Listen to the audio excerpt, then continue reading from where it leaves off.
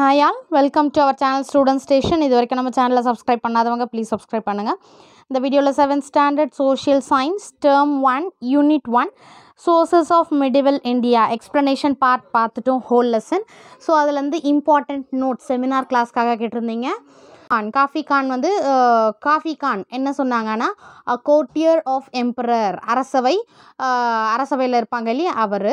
He says என்ன சொன்னார்னா it is the duty of an historian to be faithful, to have no hope of profit, no fear of injury, to show no partiality on one side or animosity on the other, to know no difference between friend and stranger, and to write nothing but with sincerity.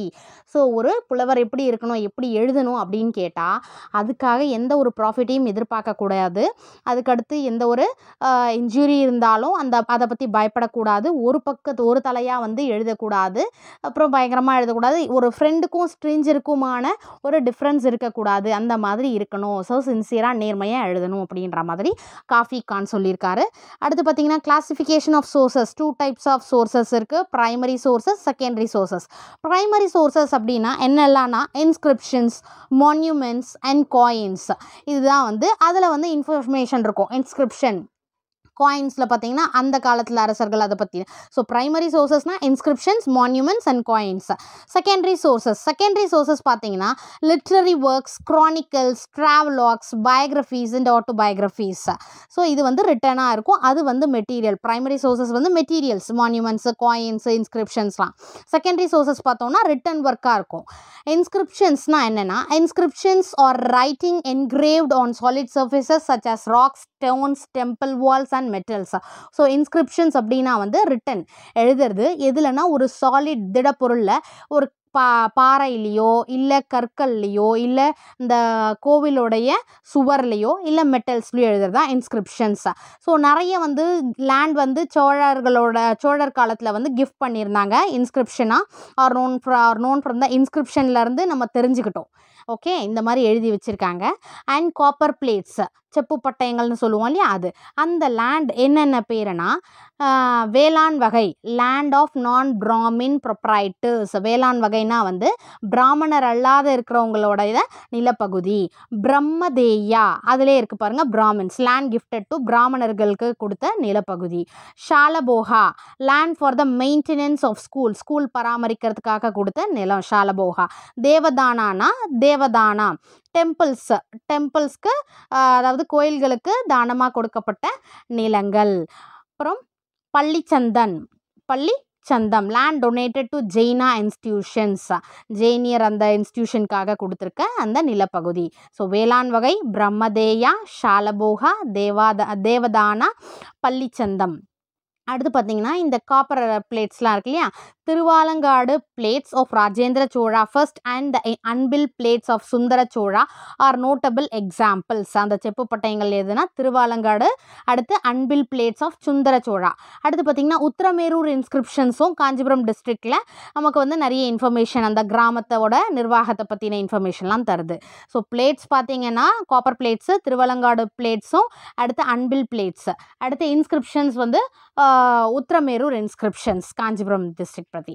அடுத்து மான்யூமெண்ட்ஸ்னால் வந்து temples, palaces, mask, Tom's, forts, minars and மினாரெட்ஸ் are called by the collective name monuments. So மான்யூமெண்ட்ஸ்ன்றது கோயில்கள், அரண்மனை, அடுத்து மசூதி, அடுத்து கல்லறை, fort, கோட்டைகள், இதெல்லாம் வந்து கலெக்டிவாக மான்யூமெண்ட்ஸ்னு சொல்கிறோம். அடுத்து த மிடிவல் காஜுராஹோ மான்யூமெண்ட்ஸ் மத்திய Pradesh and temples in Konark, Odisha and Dilwara, Mount Abu, Rajasthan constitute valuable sources to understand the religion-centered cultural evolution in northern India. So கலாச்சார வகையில் எப்படி இருந்தது அப்படின்றதுக்கு இது மான்யூமெண்ட்ஸ்லாம் வந்து ஹெல்ப் பண்ணுச்சு. எங்கன்னா காஜுராஹோ மத்திய பிரதேஷில் இருக்க காஜுராஹோ மான்யூமெண்ட்ஸ், அடுத்து கோனார்க் டெம்பிள் ஒடிஷாவில் இருக்குது, mount Abu temple Dilwara mount Abu ராஜஸ்தானில். அடுத்து பார்த்திங்கன்னா தஞ்சாவூர் பிரகதீஸ்வரர் டெம்பிள், கங்கை கொண்ட சோழபுரம், தாராசுரம் இதெல்லாம் வந்து லேட்டர் சோழர்கள் காலத்தோடைய அந்த கட்டிடக்கலையை பற்றி நல்லா தெரிஞ்சுக்கிறதுக்காக ஹெல்ப் ஆகுது. எதுனா டெம்பிள்ஸ் தஞ்சாவூர் பிரகதீஸ்வரர் டெம்பிள், கங்கை கொண்ட சோழபுரம், தாராசுரம். அடுத்து Vitthala and Virupaksha temple at Hampi similarly speak the contribution of Vijayanagara rulers. So Vijayanagara பேரரசில் வந்து எவ்வளோ கான்ட்ரிபியூஷன் இருந்ததுன்னு சொல்லிட்டு விட்டலா விருபக்ஷா. புரிஞ்சுதுங்களா? ஸோ இதில் வந்து நம்ம வந்து சோழர்கள் காலத்தில் எது, விஜயநகர பேரரசு காலத்தில். சோழர்கள் காலத்தில் பார்த்திங்கன்னா தஞ்சாவூர், கங்கை கொண்ட சோழபுரம், அடுத்து தாராசுரம். அதே விஜயநகர ரூலர்ஸை பற்றி தெரிஞ்சுக்கிறதுக்கு Vitthala Virupaksha temples at Hampi. Okay, ஹம்பியில் இருக்கிற விட்டலா விருபக்ஷா டெம்பிள். அடுத்தது பார்த்திங்கன்னா குவட் உல் இஸ்லாம் மஸ்ஜித், மோத்கி மஸ்ஜித், ஜம்மா மஸ்ஜித், ஃபதேபூர் சிக்ரி தர்கா இதெல்லாம் வந்து சார்மினார் இம்பார்ட்டண்ட் மாஸ்க். மிடிவல் பீரியடில் இருந்த அந்த மாஸ்க் மசூதிகள்லாம் இதெல்லாம் வந்து ரொம்ப ஃபேமஸ்ஸு, மிடிவல் டைம்ஸில் இருந்தது. த forts of historical importance R Ford. எந்தெந்த கோட்டையெல்லாம் பார்த்தீங்கன்னா Agra fort, Chittoor fort, Gwalior fort, Delhi fort, as well as the forts of Daulatabad and Firoz Shah Kotla. Palaces in Jaipur, Jaisalmer and Jodhpur signify the greatness of the Rajput dynasty. அதுக்கடுத்து பார்த்தீங்கன்னா palaces, அரண்மனைகள், ராஜ்புட் டைனாஸ்டியோட அந்த greatness ரொம்ப அவங்க எப்படி இருந்தாங்க அப்படின்றத காமிக்கிறதுக்கு ஜெய்ப்பூர் பேலஸ், ஜெய்சல்மார், ஜோத்பூர் பேலஸ் இதெல்லாம் வந்து ஹெல்ப் பண்ணுச்சு. அடுத்து காயின்ஸ். காயின்ஸ் பார்த்தீங்கன்னா the portrait and the legend on the coins convey the names of the kings with their title, events, places, dates, dynasties and royal emblems. So அந்த காயினில் இருக்கிற சம் இன்ஃபர்மேஷன் நமக்கு வந்து help பண்ணுச்சு. அந்த medieval டைம்ஸில் இருக்கிற அரசர்களோ அவங்க பிளேஸஸோ இல்லை நிகழ்வுகளோ அவங்க வெற்றி ஏதாவது இருந்தால் அதெல்லாம் வந்து தெரிஞ்சுக்கலாம் அந்த காயின்ஸ் மூலயமா.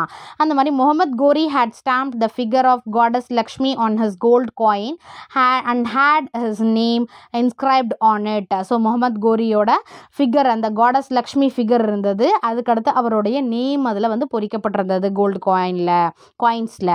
அடுத்து காப்பர் ஜிட்டால்ஸ், செப்பு அந்த ஜிட்டால்ஸ்ன்றது available for the study of the period of Delhi சுல்தானில் copper ஜிட்டால்ஸ் வந்து ரொம்ப இதாக இருந்தது. அடுத்து சில்வர் டங்கா. சில்வர் டங்கா வந்து இல்துமிஷால் இன்ட்ரடியூஸ் பண்ணப்பட்டது. சில்வர் டங்கா வந்து இல்துமிஷால் இன்ட்ரடியூஸ் பண்ணப்பட்டது. காப்பர் ஜிட்டால்ஸ் வந்து டெல்லி சுல்தானை பற்றி தெரிஞ்சுக்கிறதுக்காக யூஸ் ஆகுது. அலாவுதீன் கல்ஜிஸ் கோல்டு காயின்ஸ், அப்புறம் முகமது பின் Tughlaq copper token currency R indicative of coinage. So இதெல்லாம் வந்து குறிப்பிடத்தக்கவை. த சோலா period was known as the period of devotional literature. எந்த பீரியட்னா அந்த சோழர்கள் காலம் தான் சோழா பீரியட். அதுக்கு என்னென்ன எக்ஸாம்பிள் பாருங்கள். கம்பராமாயணமோட சேக்கிழாஸ் பெரிய புராணம், கம்பராமாயணம். அடுத்து சேக்கிழாருடைய பெரிய புராணம். 4000 திவ்ய பிரபந்தம் கம்போஸ்ட் பை 12 ஆழ்வாஸ். அந்த 4000 திவ்ய பிரபந்தம் வந்து யார் கம்போஸ் பண்ணாங்கன்னா 12 ஆழ்வார்கள். அதை கம்பைல் பண்ணவங்க, தொகுத்தவங்க யாருன்னு பார்த்தீங்கன்னா நாதமுனி. தேவாரமும் அதே மாதிரி தான். Thevaram compost by Appar, Sambandar and Sundarar. ஆனால் அதை தொகுத்தவங்க யாருன்னா நம்பியாண்டார் நம்பி. மாணிக்க வாசகருடைய திருவாசகம். இதெல்லாம் வந்து சோழர்கள் காலத்தில் இருந்த அந்த literature, devotional literature. ஜெயதேவ்ஸ் Geetha Govindam was a follow of the பக்தி மூமெண்ட் இன் சவுத் இந்தியா. அடுத்து மதுர விஜயம் and அமுக்த மால்யதா where poems compost by Ganga Devi and Krishnadevaraya. மதுர விஜயம் வந்து கங்காதேவியால் அந்த போயம் வந்து யார் எழுதினாங்க? கங்காதேவி. அமுக்த மால்யதா யார் எழுதினது? கிருஷ்ணதேவராயா. அடுத்து சந்த் பர்தைஸ் பிருத்விராஜ் ராசோ போர்ட்ரேஸ் ராஜ்புட் கிங்ஸ் வேலர். ஸோ அவருடைய மன துணிச்சலை, தைரியத்தை காட்டுது. எதுனா பிருத்விராஜ் ராசோ, சந்த் பர்தை எழுதின பிருத்விராஜ் ராசோ. அடுத்து ஒரு ஜிட்டால் அப்படின்றது 3.6 கிரெயின்ஸ் ஆஃப் சில்வர். ஒரு ஜிட்டால் வந்து 3.6 கிரெயின்ஸ் ஆஃப் சில்வர். அப்போது 48 ஜிட்டால் சேர்ந்தது தான் ஒரு சில்வர் டங்கா. ஓகே, ஒரு ஜிட்டாலில் வந்து எவ்வளோ சில்வர் இருக்குன்னா 3.6 கிரெயின்ஸ் இருக்குது. 48 ஜிட்டால் சேர்ந்தாதான் ஒரு சில்வர் டங்கா. அடுத்து புக்ஸ், பயோகிராஃபிஸ் அண்ட் ஆட்டோபயோகிராஃபிஸ், நூல். அடுத்து தன்னை பற்றின எழுதுகிற சுயசரிதைகள். அடுத்து வரலாறு இல்லையா, biography, books, biographies and autobiographies, சுய வரலாறு, சுயசரிதை. மின்ஹஜு Siraj பேட்ரனைஸ்ட் by Sultan Nasiruddin Mohammed of slave dynasty road தபாக்கத் E Nasri.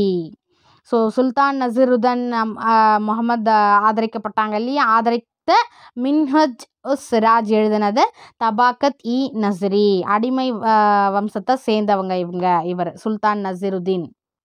Okay, மின்ஹஜ் uz Siraj patronized by Sultan Naziruddin Muhammad of slave dynasty wrote Tabakat e Nazri. அடுத்து ஹசான் நிசாமி கஸ்னியிலிருந்து வந்து wrote ஹசாம் நிசாமி என்ன எழுதினாங்கன்னா தாஜுல் மாசிர், அந்த இல்துமிஷோடைய இறுதி கால அந்த ஒரு ரூலை பற்றி எழுதியிருந்தாங்க. அடுத்து குத்புத்தீன் ஐபக் யாருன்னா first official history of Delhi சுல்தானருடைய first official history. Ziauddin Barney a கோட்டியர் of Mohammed Thuglak road Tariq E Firoz Shahi dealt with the history of Delhi sultanate from Ghiyasuddin Balban. So Ziauddin Barney வந்து எதை எழுதினாங்கன்னா தாரிக் இ ஃபிரோஸ். ஓகே, குத்புத்தீன் ஐபக் வந்து first official history of Delhi சுல்தானேட்னு சொல்கிறவங்க யாருன்னா குத்புத்தீன் ஐபக். அடுத்து ஃபெரிஷ்டாஸ் அவங்க எழுதினது வந்து தாரிக் இ ஃபிரிஷ்டா. அவருங்க முகல் எம்பரையரோட எழுச்சியை பற்றி எழுதியிருந்தாங்க. தபாக்கத்துன்றது Arabic word. தபாக்கத்னா history centuries R generations. ஓகேங்களா, செஞ்சுரிஸ் நூற்றாண்டுகள், ஜென்ரேஷன்னா அடுத்தடுத்து வரும் இல்லையா. ஸோ அதுதான் வந்து தபாக்கத்னு சொல்லலாம். டஸ்க்னா Persian word means autobiography. டஸ்க்ன்றது Persian word meaning autobiography. ஆட்டோபயோகிராஃபின்னா என்ன, சுயசரிதை. Tariq R தாஹிக்ன்றது Arabic word meaning history. ஹிஸ்ட்ரினா என்ன, வரலாறு. அடுத்து பாபருடைய பாபர் நாமாவும் அபுல் ஃபசலோட ஐனி அக்பரி அண்ட் அக்பர் நாமா ப்ரொவைடட் இந்த இம்பரர்ஸ் பற்றியெல்லாம் வந்து பாபரை பற்றியோ அடுத்து அபுல் ஃபசலை பற்றின நிறைய தகவல்கள் தருது. இது பாபர் நாமா ஐனி அக்பரி. ஓகே, அடுத்தது ஜஹாங்கீர் ரோட் ஹிஸ் மெமயர் தஸ்கி ஜஹாங்கிரி. அவருடைய நினைவா அவருக்கு நினைவா வந்து அவர் எழுதினார் dusky Jahangiri. Tabaqat E Akbari அத்தார்ட் by Nizamuddin Ahmed is considered reliable than the exaggerated account of Abul Fasal. அவங்கள விட கொஞ்சம் அதிகப்படுத்த மாதிரி அந்த காலம் அந்த ரூலே நல்லா இருக்குது அப்படின்ற மாதிரி ஒரு நம்பகத்தன்மையை கொடுத்தது. பதௌனியோட அவுட்ஸ்டாண்டிங் ஒர்க் தாரிக் இ பதௌனி 1595 பப்ளிஷ் பண்ணாங்க. தாரிக் இ பதௌனி அது வந்து 3 வால்யூமாக இருந்தது. அது வந்து வால்யூமில் என்னென்ன இருந்ததுன்னா அக்பருடைய அந்த ஆட்சி நிர்வாகம், அதுக்கடுத்து ரிலீஜியஸ் மத நம்பிக்கை அந்த மாதிரிலாம் வந்து டோட்டலாக வந்து ஃப்ராங்காக ஓப்பனாக ஒளிவு மறைவு இல்லாமல் சொல்லியிருந்தாங்க. அதில் அடுத்து travelogues Marco polo a வெனிட்டியன் traveller visited when the Pandya kingdom. So பாண்டியர்கள் காலத்தில் மார்க்கோ போலோ வந்தார். அவர் வந்து வெனிஸ் நாட்டை சேர்ந்தவர், வெனிட்டியன் ட்ராவலர். மார்க்கோ போலோவை பொறுத்த வரைக்கும் தௌசண்ட்ஸ் ஆஃப் ஹார்சஸ் வந்து எங்கேருந்து இம்போர்ட் பண்ணாங்கன்னா இந்தியாவுக்கு பர்ஷியா அண்ட் அரேபியா அங்கேருந்து. தாஹிக் Hind Alberuni discuss the Indian condition systems of knowledge social norms and religion. So நம்மளுடைய அறிவு இது சம்பந்தமாக அடுத்து நம்மளுடைய நிலைகள் சமூக பொருளாதார இதெல்லாம் வந்து பற்றி டிஸ்கஸ் பண்ணியிருந்தாங்க தாஹிக் இ ஹிந்த். அடுத்து இபன் பத்தூதா வந்து அராப் born Morocco scholar, travel from Morocco right across North Africa to Egypt and then to Central Asia and India. லாஸ்ட்டாக வந்து India வந்தடைஞ்சார் Ibn பத்தூதா. Morocco scholar. His travelogue ரெஹ்லா அப்படின்றது எந்த இன்ஃபர்மேஷனை கொடுத்ததுன்னா எந்தெந்த நாட்டுக்கெல்லாம் அவர் போனாரோ அதை பற்றின இன்ஃபர்மேஷன் எல்லாமே அதில் இருக்குது. சுல்தான் முகமது பின் Thuglak transferred is capital from டெல்லியிலேருந்து தேவகிரிக்கு மாற்றிட்டார், தௌலதாபாத். அப்புறம் அந்த சிட்டியை வந்து ஒரு பாலைவனமாக ஆக்கின மாதிரி. An Italian named Niccolo Conti came in 1420. Abdur Razak came from Herat, the court of Great Khan in Central Asia in 1443. Domingo Paz, a Portuguese traveller, visited the city in 1522. All of them recorded their observations which are very useful for us today to know the glory of Vijayanagar Empire. So Vijayanagar பேரரசு காலத்தில் பார்த்தீங்கன்னா நிறைய foreign travellers வந்திருக்காங்க.